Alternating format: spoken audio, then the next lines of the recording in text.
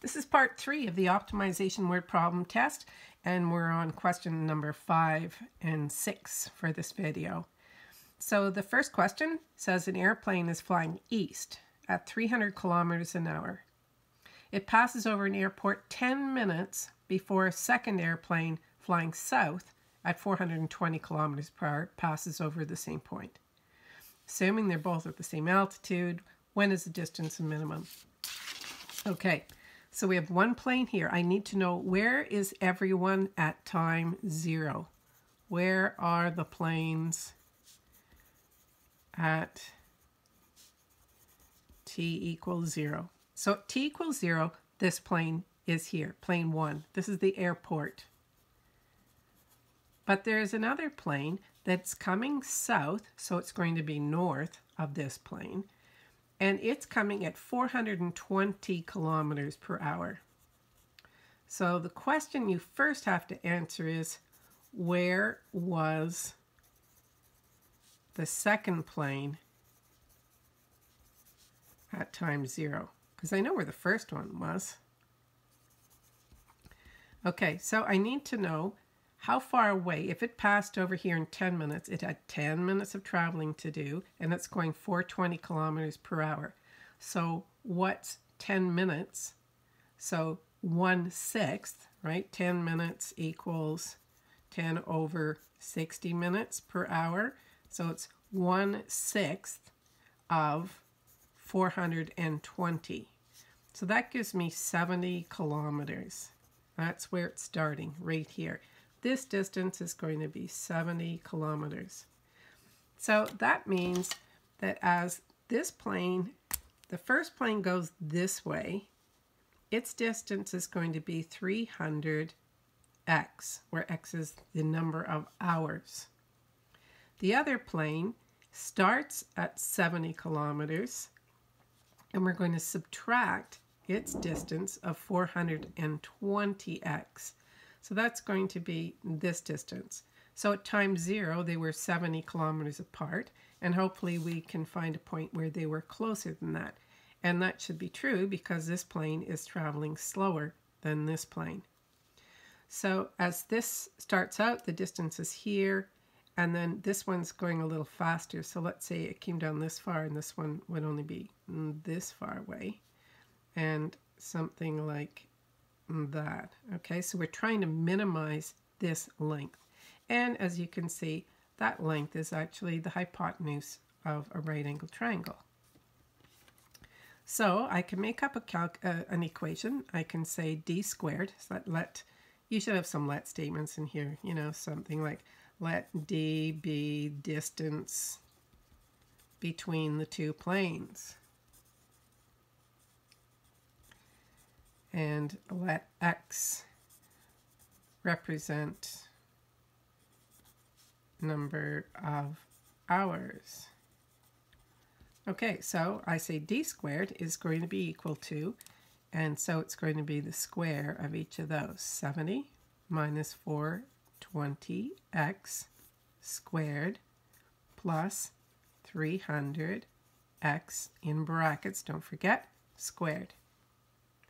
Okay, so if you go back to one of my lessons dealing with these distance, speed, time kind of questions, there is an easier way to do this without taking the square root and using the half power and all that. It just gets really messy. You can leave it as d squared and take the derivative of each side. You can do that two ways. First of all, you could expand all this and then just take the derivative, or you can use the chain rule, right? So I'm going to use the chain rule. I'm going to say 2d dx. So I'm taking the derivative of this side as well. So I say 2d dx is equal to, and then I'm going to say 2 times 70 minus 420x. So I reduced it by 1 times the derivative of the inside times minus 420. Plus 2 times 300x times 300. Okay, so now the next part is to just expand all this. and I did it somewhere here. It's going to look something like this. So do this work on your own. It's just calculations. So I get 532 800x minus 58,800. So that's 2d dx. Now, you don't really need to know what's in the denominator because, as you know, when we set this equal to 0, we only care about what is in the numerator, right? We can't make the denominator 0, so it's what makes the numerator 0. So you could say that the derivative of d here is this divided by 2d, which if you go back you could figure out if you did, if you do the exponent to the half power, that sort of thing. But you can leave it like this and just say, now you have to check with your teacher because some teachers have their own ways of doing these and they might expect you to do it to the half power. If so, leave me a little note and I can write it the other way if you're having trouble with it. So I'm going to say for critical values, set 2d dx equal to 0. So if I set this equal to 0, I just get 58,800 is equal to 53,200,800x. And so x is going to be this divided by this. Make sure you divide the right one. And you should get x is approximately 0.11.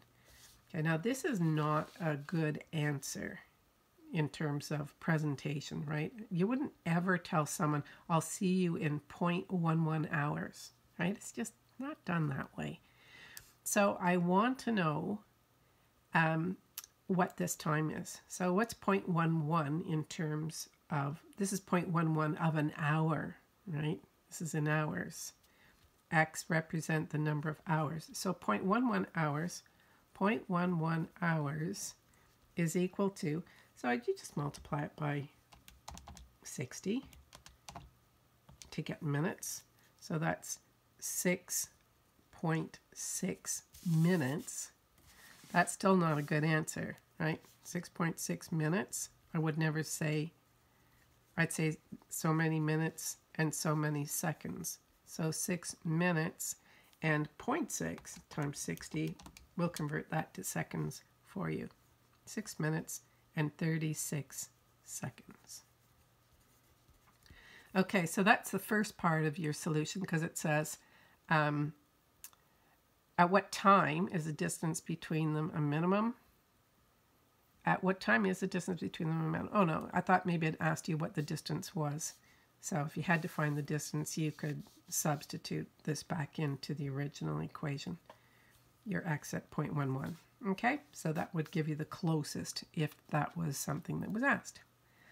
Okay, the second question, I think I might even have room to put it on the bottom of this page. It says, determine if the particle moving according to the following equation is speeding up or slowing down at t equals 3. This is a question I always ask my students because, believe it or not, a lot of them would get it wrong, and it's really a very simple question. So let's write out the position function. So you get this minus 21t squared plus 60t. So remember that the derivative of the position function gives you the acceleration, the velocity, and the derivative of velocity will give you acceleration. So v at t is equal to, that's s prime t. I'll write that out. You probably wouldn't need to write that because it's probably assumed that you know that. So 3 times 2 is 6t squared minus 42t plus 60. Okay, and what is the acceleration? The acceleration at time t is equal to the derivative of the velocity, which is equal to the second derivative of the position function. And in this case, the derivative of this is going to give you 12t minus 42. Okay, so I have, this is my velocity, this is my acceleration, and they want to know at t equals 3. So at 3 seconds, what was the velocity? So I want to know what v at 3 is. And you should know why I'm doing this, right? So 3 squared is 9 times 6 is 54, And 3 times 42 is going to be minus 126 plus 60. And 54 and 60 is 104. What's that, minus 14? Oh, I'm going to double check that on my calculator just so I don't leave you with the wrong answer. I have a cold, as you can tell. Minus 12. Oh, I'm close. Brain is a little bit foggy. Okay, so minus 12. It's good to know whether it's negative or positive. That's the key part here, right? So a at 3 is equal to 36 minus 42, which is negative 6.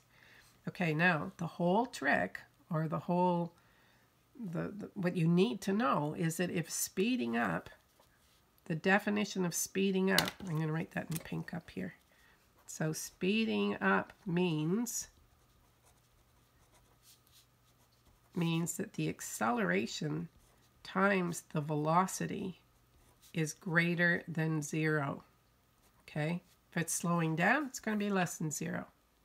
So if I do v at 3 times a at 3, v at 3 times a at 3 is going to be 72. What's most important is you recognize that it is positive. So therefore, this will be speeding up. Speeding up at 3 seconds. And there you go. That's the whole sheet and match for this little unit test. I hope you could have seen everything. I hope I had it all centered. And let me know what you think. If you need some more help with this, or if you'd like me to do it a different way, let me know. And I hope you're all healthy and much healthier than I am right now. All the best on your unit test. Bye for now.